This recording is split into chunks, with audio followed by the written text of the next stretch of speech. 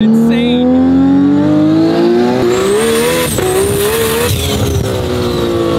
Hell, dude. What the?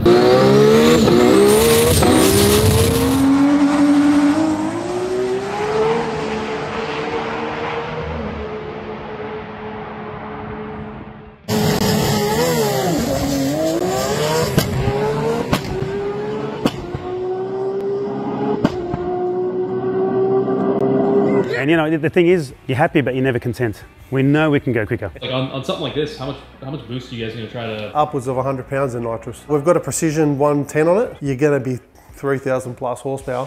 Exclusive here, TRC exclusive, right? Yeah, pretty much. No one has seen this yet. You're the first to see it. What's up, guys? Javier from That Racing Channel, back for another feature down under in Sydney, Australia. Behind me, we have Croydon Racing Developments, aka CRD. This is one of the leading performance shops in Sydney. They're well known for their R32 GTR, JUN 2, which is the quickest GTR in the world. We're going to check out some of their street cars. We're going to check out the new race car and some of the new things that they're developing for the RV platform. Let's get into it.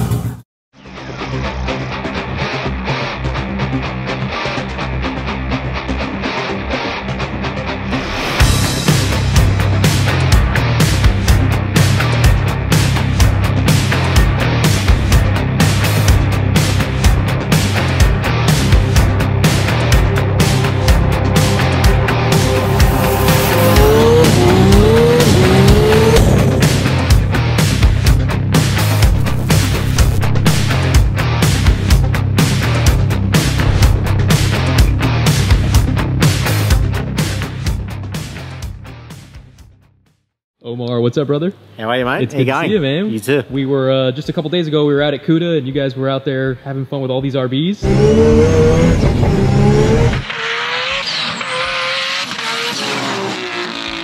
And now we're touring the shop, man. You guys have quite the facility here, brother. Yeah, there's a lot going on here at the moment. A lot going on. I mean, Yeah. look at the sea of GTRs there, man. Yeah.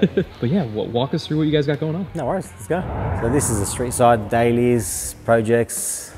So I think this is the car here. That's the car there that you will be going in a little later. So this is it, billet block, 3.2 litre, 8385 precision turbo on it. So this here, right? So I'll show you guys here.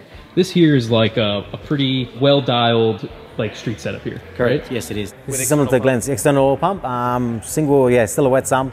So this was the old setup out of Dave's, obviously the other car, which Dave ran the 8.1 with it, with the manual. Factory wheels, yeah, it's still on low boost this, because the owner's never driven anything like this.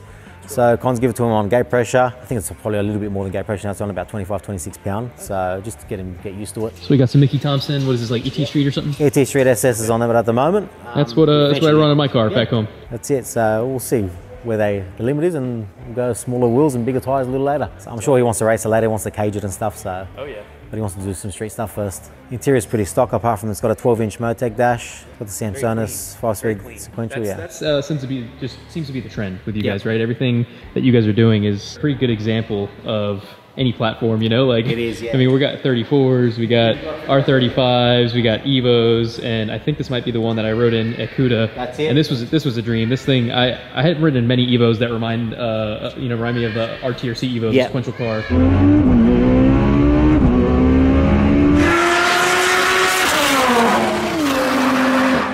I think this is Rob's pride and joy. That's Rob's daily, pretty much. Also calls it his daily. Yeah, it runs so mint, man. It's like 7685. I couldn't believe how well it drove on that turbo. Yeah. You know, like It actually drives really you guys nice. honestly put so much pride into all of your builds, and I absolutely love that. I've seen that as in general as like an Aussie thing. You know, like everybody puts a lot of pride into it in the motorsports and all that. It comes out to our customers as well. They're all sort of take a lot of pride in their vehicles, so, and you know, they want to outdo each other as well. So they see that, they want better. Sure. So you're always sort of stepping it up each time. So every time you build, the next one you do, you know, you got to step it up. It's a slippery slope, right? It is. It is. Bottomless pit as well. We all know. Exactly.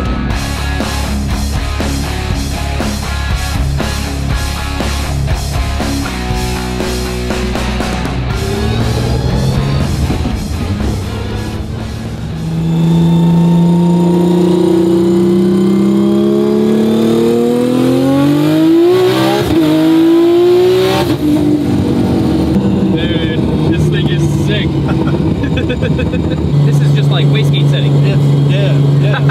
20, Dude. maybe 24 pounds. This thing moves for wastegate, dude.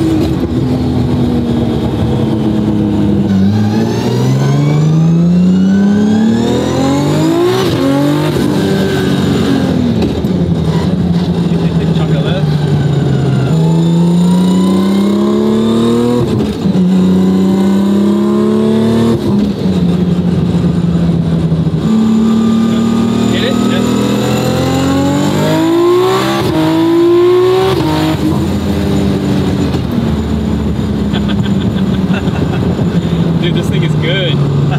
This thing is good. That's fun. How is it driving on the other side of the road? It's interesting. I really like this transmission. Yeah? Oh, it's my favorite. It's nice, bro.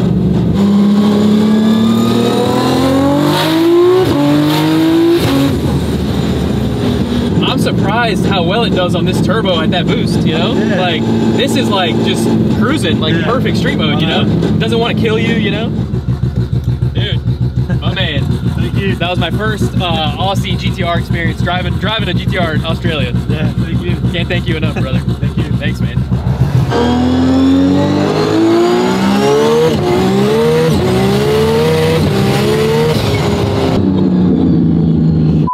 This thing's f***ing insane.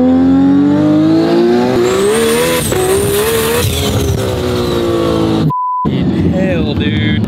What the f***?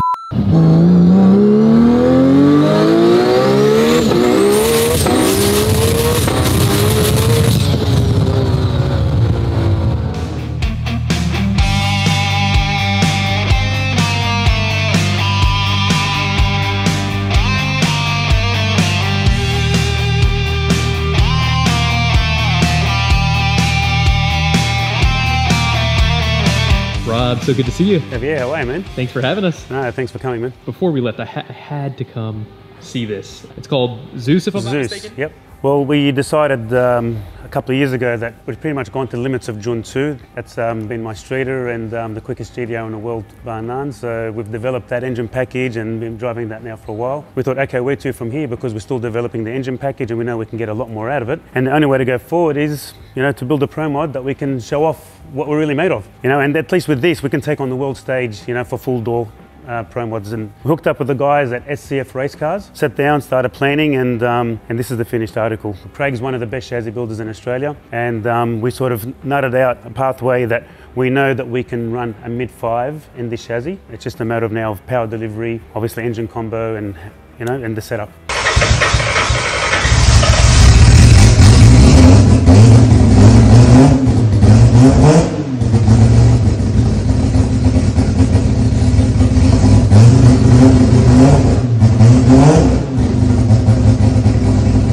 You guys recently got it like painted and everything, and Airbrushed. Yeah. airbrushed. Yeah, you guys recently got it airbrushed, and it's immaculate. It came out so good. We started with a body and it was great, but we thought, okay, for where we wanted to be and obviously the, you know, how far we want to push the car, there was a few changes we needed to make. So we decided to build our own mold. We went to a friend of ours in Melbourne, Top Stage. He developed a mold at 115 inch, obviously big enough to take the biggest wheel and tyre combo that we want in the rear guards.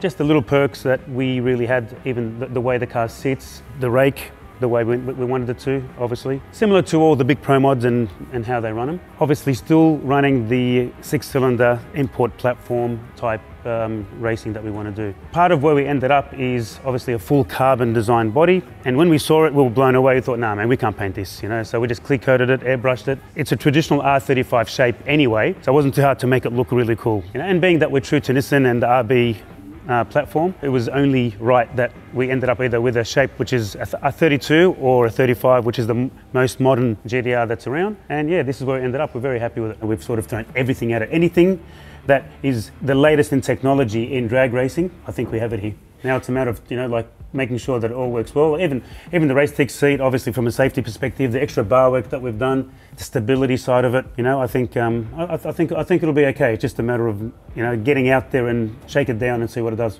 Amazing. I can't wait to see this thing at World Cup Finals, I hear. Yeah, man, no, 100%. Yeah, we're going to bring it to the States. Did we just spill the news here? Yeah, that's it. Look, if not this year, next year for sure. Let's just get it out there, see what it does, and the quicker we can get it to the States, the better. Yeah. You know, like we'd love to race there. Well, let's go peek over at JUN here, and that's the OG. You know. It is. At the moment, the engine's out because we're just waiting for a billet sump to come through from Herman. Herman's done a lot of PRP has done a lot of development on some parts that we've used on the Pro Mod. We kept breaking the front drive shaft in this, you know, at the 11,500 RPM that we spin the engine to. The prop shaft gets out of balance and it breaks everything. So we decided to develop a billet sump. Hopefully it's a lot stronger and it can cop the load that we throw at it. The first thing I noticed just kind of walking around this car is it's got a nice little wider look here than the Yep, so it's got our own custom wide body carbon front and rear. I don't know how well you'll be able to see it on camera, but you can see it's like, you know, Yeah, You got the comes out over here. Yeah, 275 12-inch rims. Was that a big jump for this car to do that and get that tire on it and the bigger wheel and all that? Yeah, especially to make it look like it's a traditional R32. Like we still got the standard wing. Yeah. You know, we don't have bonnet pins on it.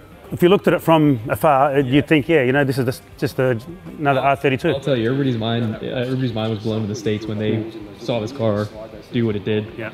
And then you just, you kind of just look at it and you go, kind of hurts your brain for a second, you know, like it shouldn't be doing what it's doing. What did we just see? Like, oh man, I mean, just look at this, right? It just looks like an R32, you know? So we've closed off all the air ducts at the front, just obviously for the mile an hour that we run. So what was the quickest and fastest time? So we've run a 637 at 224 mile an hour.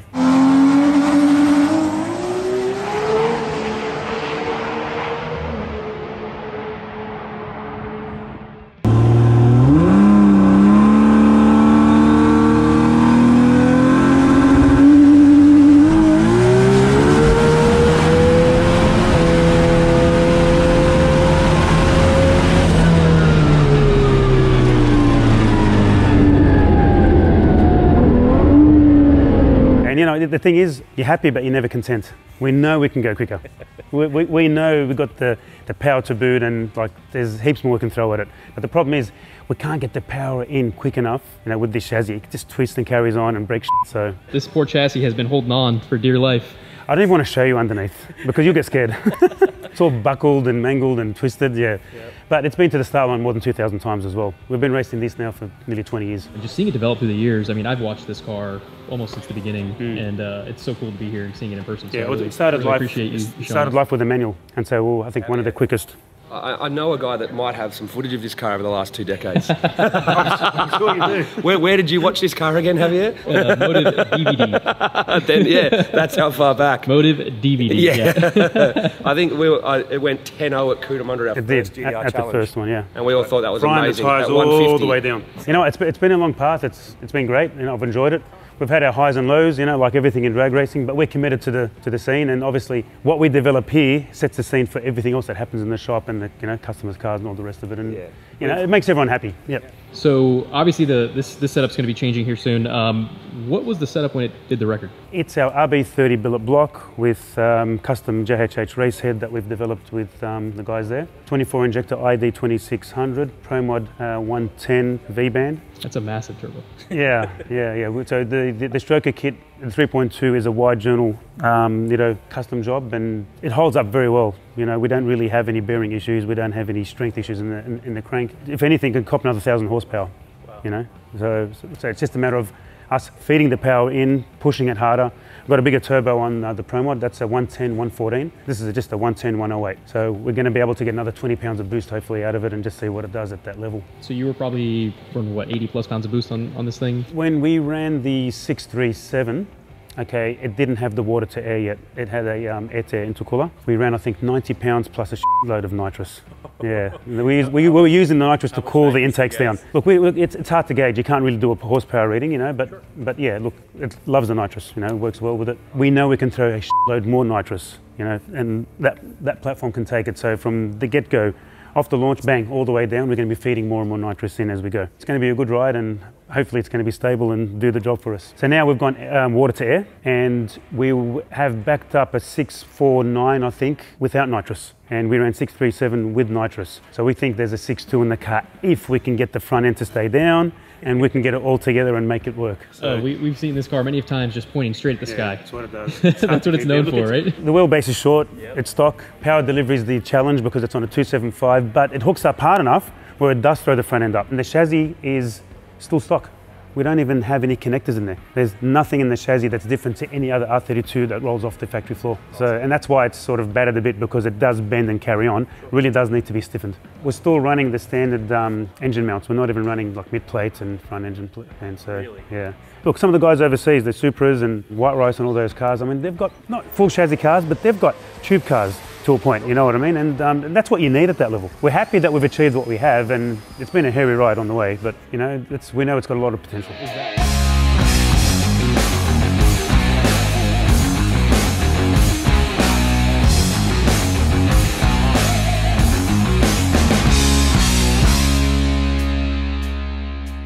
This car here is JJ's. It's a, you guys call it 240Z, we call it a 200SX here. So this here, we pretty much started from ground up. It was, the old setup was a RB in it as well.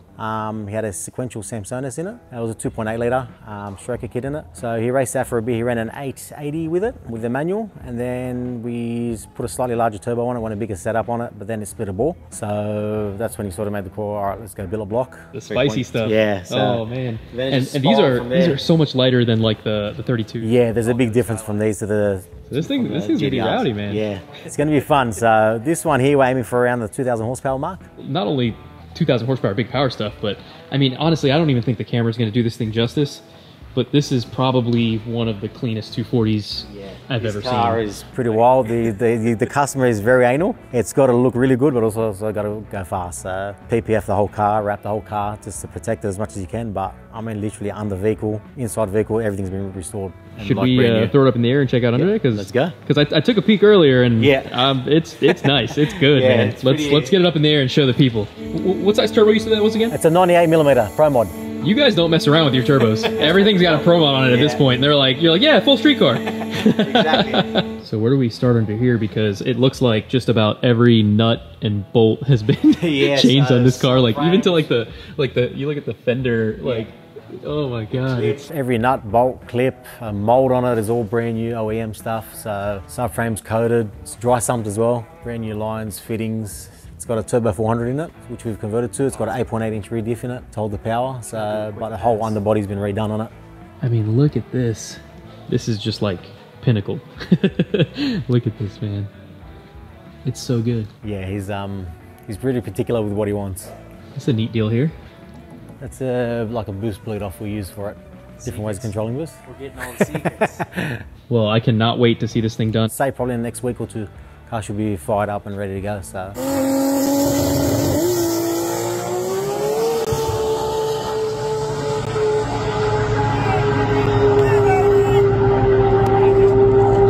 What else do we got? I mean, I see a lot of infamous cars on the internet here. Like I mean, we got like, I think that's War GTR. We got Goat, Thor. I mean, where do you start? All right, so everybody definitely knows this car. Yep, the infamous War GTR.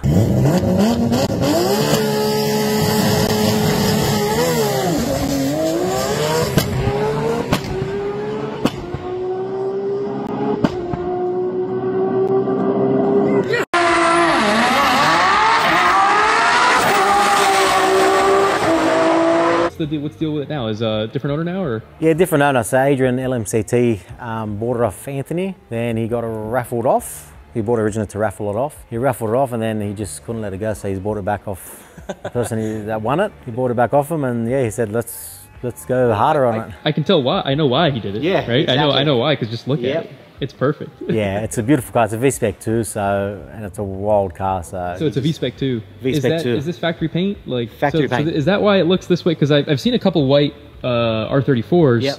And the paint looks different on this one. That's right. Because there's a few different colours. Some of them are straight white. This one is a pearl white. Yeah. So there's two different. But yeah, it's a genuine. Obviously, I think the bumper has been painted before and stuff like that. But yeah, it's original colour. Awesome. Mainly original.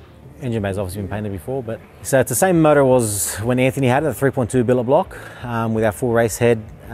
Cold side is still the same. We've just gone to a Pro Mod 88 with titanium dump pipe, titanium exhaust. He's gone to a Samsonis RS90, but we're going paddle shift on this one. And we've gone 8.8-inch rear diff. So Anthony's problem before was just breaking diff every couple passes, trying to get that number down. But yeah, so now it's got sort of a dry sumped as well. So it's awesome. What's the next thing we'll see this car at? GTR Festival will be there.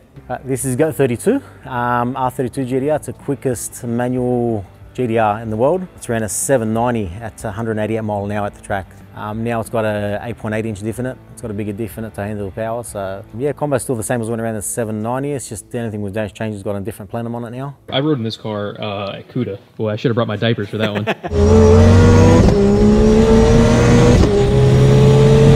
It's a wild car, man. It's pretty brutal to drive. When that boost comes in, it comes in. Wild, man. It comes in. When it's on, it hits like a hammer. No, she's pretty cool. It's a very neat car. He's really particular with how he wants things done, and everything, and he's very neat. And the same thing is similar to JJ. Everything's got to be new. You mind if I take a look inside? Yeah, of course. So this is I've got to see a lot of the 32s here, and this has got to be one of my favorite interiors, I would say. for a 32. How it's just all redone and it's so clean. Yeah, so it's actually still a wet sump, this car as well. So it's billet block with an external oil pump, but it's still the same wet sump it was with an external oil pickup. So with a billet block, you want a bit more oil pressure, so that's why we've gone for the external oil pump, but kept it with a wet sump. And then, so this one's pretty much, they're almost twins, right? Yes. But it's got a automatic, right? Yes, this has a turbo 400, it's gone automatic. Similar, almost identical, motors are identical, different plenums and just different size turbo. This has a 94mm Pro mod on it. Okay. So, yeah, a little bit more forgiving with the automatic, I guess. Right? Yeah, it is, a little, especially to get things with the power delivery. Yep. So with the manuals, it's either on or off, there's nothing there. Whereas with the auto, you have a converter to soak up a bit of the violentness, so it's good. We'll have to plug the clip. I think Romeo, one of our guys, rode in this at Cuda, and he said it was a wild ride.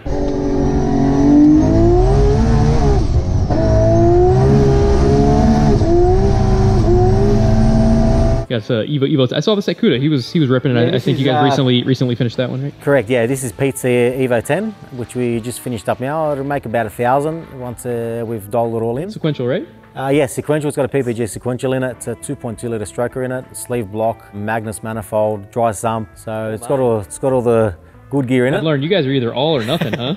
Pretty much. We've got the customers who like to go the full way. So I love it. That seems like to be the Aussie way. Is like you're going to do it right or you're not doing it. Exactly. So it's actually really torquey as well. This car. It's very promising. So this is an Aussie mobile. It's a VL or something. This is an Aussie car. This is a Holden Commodore. It's a VL. They come standard with RB30s in them. So RB30s got the single cam in them. Very similar to the RB26s obviously, except the twin cam 2.6. This is a 3-litre single cam. So it's currently the quickest single cam VL in Australia. Oh, no way. He's running 690 at 199 mile an hour roughly. Wow. So this thing goes 6s? Like looking back here, I'm like, oh, it looks fairly tame, like if you change the tires, wheels and tires, I'd be like, oh, it's a Sunday cruiser. Exactly. And considering that's on a 255, we ran the 690 as well, so it's a 255 radial. So, yeah. Wow, dude, this is sick. 255 radial. So AIM's now, we're going a twin cam head on it now. PRP goodies. Yep. So we're putting a new setup in it now. We're going twin cam head with an RB30 with 3.2 litre. Pretty much the identical combo is what we've got in JUN at the moment. Nice. That's what's going to go in it. So what's the goal? Some mid-6s or something? Deep into the 6s. Man. As deep as we can go. So what does something like this weigh compared to like JUN or something? Are they lighter? Around the 1,200-ish kilos. So that's whereas 20, compared to a 1450, 2,700 pounds or something? Or something like that. So not only do we have some drag builds, right? Yep. You guys had street builds in the other room here. Yeah, we've got street cars, drag cars, and these are circuit as well. So we do it all. This is Rob's Evo 10. Yeah, circuit car is bought recently, which we just finished off. We got it to us probably 3/4 finished. We just had to finish a few lines of fittings and some wiring on it. Oh, this looks fun. Yeah.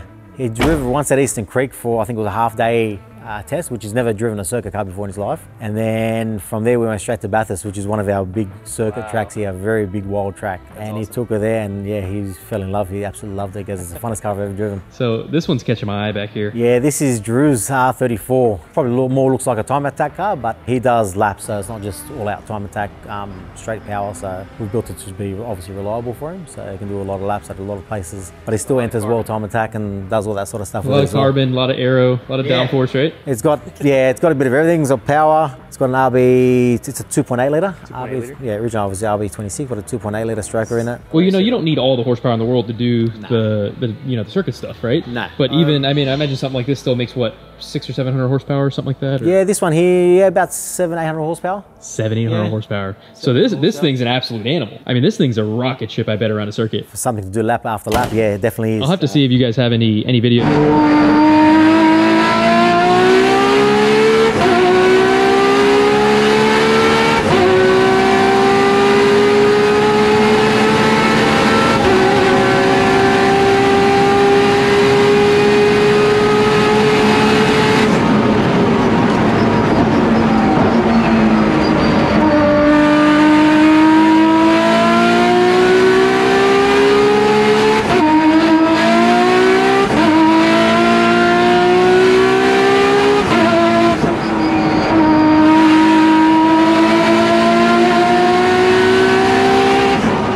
Is the RB pretty reliable on like the circuit setting? What does it take? Is it a dry sump deal, or what do you guys do? Oiling's the most important thing, obviously, with the RBs. So obviously the stroker kit's good. It's got a 2.8 litre in it. It's got all the strength in it. Oiling's the main thing. Dry sump, as long as the oil pressure's there and she's good. We do lap after lap. There you go. It's got an Albans paddle shift in it. So Albans all-wheel drive paddle shift. So yeah, it's still all-wheel drive. Some people obviously go rear-wheel drive with their cars when they go circuit, but this is still all-wheel drive. Oh man, this is probably a dream to drive around a circuit. I can imagine. But this is a serious deal here. The circuit stuff is a whole other world. You know, it is. It takes a lot, obviously, to drag race at these levels, but That's the right. circuit stuff. I mean, that's Circuit, you need it to survive lap after lap for minutes, not seconds. Exactly. So obviously different forces. You got sideways forces compared to you're taking off the launch. most people. It's obviously a full-time deal to run just like a drag specific shop or a street car specific shop. That's right, yeah. And a circuit shop. You guys are doing all of them. Like probably 30 cars out there. I think waiting to be worked on too. That's right. So we've got quite a few cars. Obviously, there's a lot of them waiting on parts or vice versa, waiting to be worked on, waiting for to be finishing off tunes or stuff like that. So you guys are staying busy. Keeping busy, mate. Keeping busy. Love to see it, man. Love to see it. Thank you.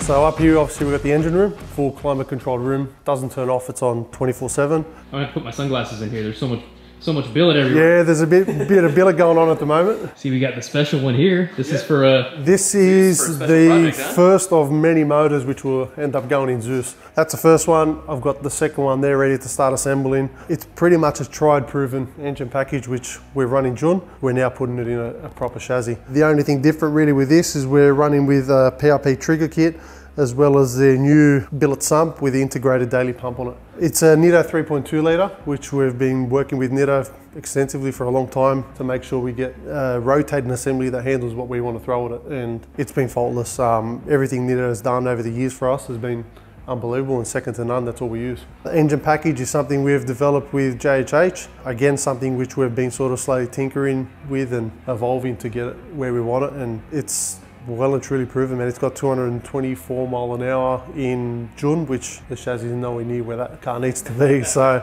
there's promise insides with this combo. So something like this. I mean, this is like your bad boy race motor head work. I mean, what does that look like? Is it's CNC, full CNC ported head. It's got dry deck, obviously camshaft combo that we feel we need, arrow buckets, all the usual bits and pieces. So custom valve springs, custom valves. Yeah, there's not much off the shelf in this motor other than really the stroker kit, to be honest. So like on something like this, how much boost are you guys going to try to put through upwards of 100 pounds. Really? Upwards of 100 pounds in nitrous. What turbo do you we've got a Precision 110 on it, but we've already got a few sort of plans to go bigger than that as well. So if the 110 can't give us what we need, then we've got some backup plans ready to go. That's moving a lot of air. Yeah, no, definitely a lot of air. Definitely a lot of air. What are your? I mean, I guess what are your goals for? What do you think this thing's going to make horsepower wise? If you had to guess, obviously. Man, honestly, we don't chase too much on the dyno. What it does, we sort of look at mile an hour. For me, something like this combo, you're going to be 3,000 plus horsepower. It needs to make that. No if or buts about it. So it needs to make 3.5. We'll really have to be up there with the 2Js, running 260 plus mile an hour. So if it doesn't do that, then we've got to put more boost into it and see what we can do to make that happen.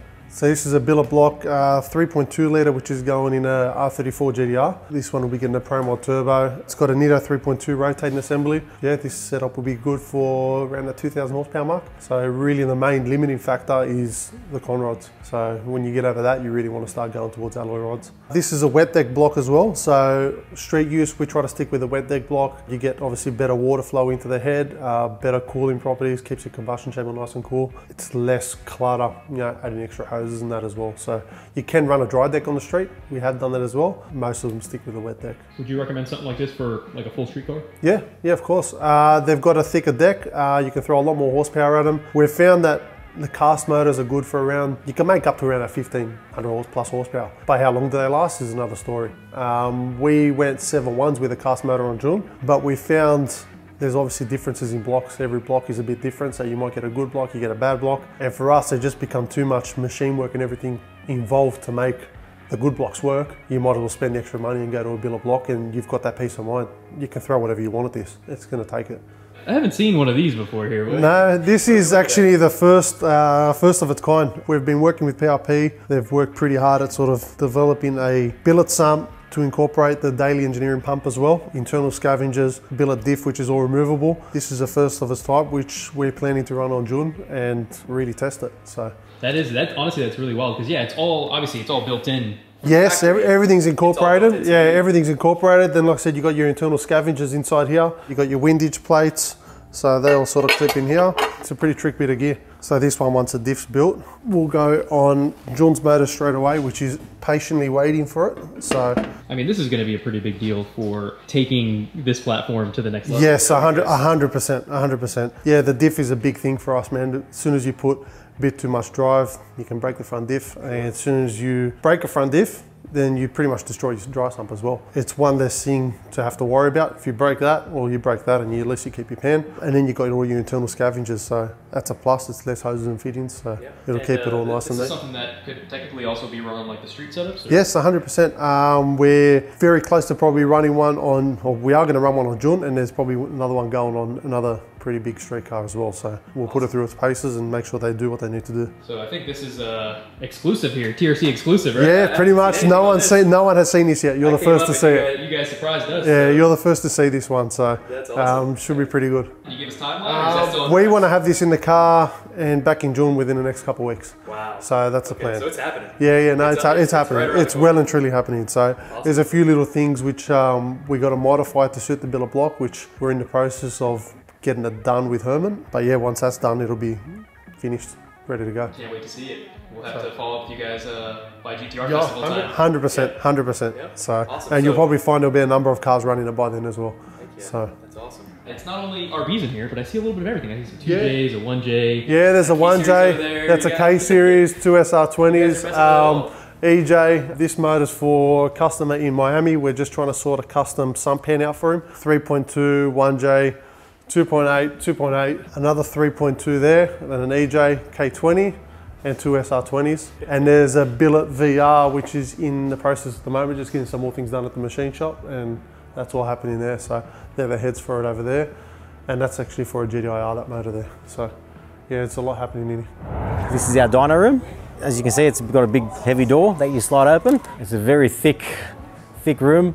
Got both our dynos in here. So you get a bunch of airflow comes from the back there? Yeah, so we've got fresh air that comes in from above. So it sucks fresh air in and then blows all the exhaust fumes from there and sucks it out to a separate vent. So you got the hub dyno and then you got a chassis dyno? Yeah, we've got a four-wheel drive chassis dyno here. And we've got our hub dyno for the bigger horsepower rear-wheel drive, or four-wheel drive that we can flick over to rear-wheel drive to get the better tunes into them. So yeah, it's nice soundproof. We've had other dyno rooms before where it's just trying to get the control of the noise. Our main objective here was to sort of make it more comfortable for the workers so they can tune all day and not, you know, have to wear earmuffs or earplugs to sort of hear each other. So you got some HKS bits here? This has a full HKS engine in a crate motor. It's like the two-step deal? Yeah, it's even got the HKS trigger kits, coils, everything, literally the whole catalogue. Yeah, I haven't seen much of the Japanese stuff, right? Like HK stuff. It's a lot of it's been like RB30 or that's right, strokers and all that. So it's interesting how those have like really flooded the market and how much of you guys have developed those. Yes, correct. But yeah, it's cool. It's cool to see the JDM stuff here and there. You know? There is, and I think it's coming back a little. A lot of people are starting to restore the cars, trying to keep them as original or old school Japanese with HKS or mainly HKS Nismo stuff. Yeah, is what people sort of are starting to do, which we're noticing now, and they're restoring from top to bottom with all Nismo parts or HKS parts. It's pretty cool. Man, thank you so much. I really appreciate it. More than welcome. It's been an absolute blast. It's been a pleasure having you here. Yeah, hopefully we'll see you guys real soon. Hopefully. Thank you.